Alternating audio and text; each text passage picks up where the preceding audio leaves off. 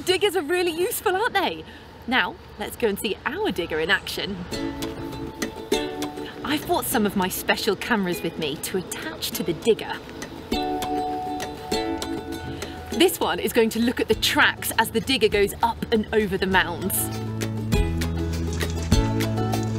This camera will let us see the bucket scoop up soil. And this one gives us a view from the cab, showing us what Adrian sees.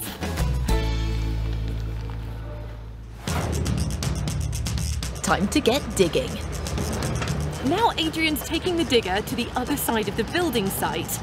Looks like it's time for a delivery. The ground is really bumpy, isn't it? But the recoil spring is keeping the digger nice and steady.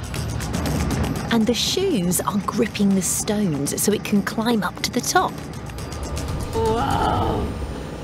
This digger weighs the same as 4 T-Rex dinosaurs, but it's not sinking into the soil, is it?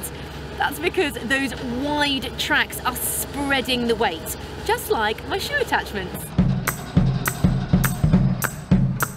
Adrian is lowering and raising the bucket as it scoops up soil to put in the back of the tipper truck.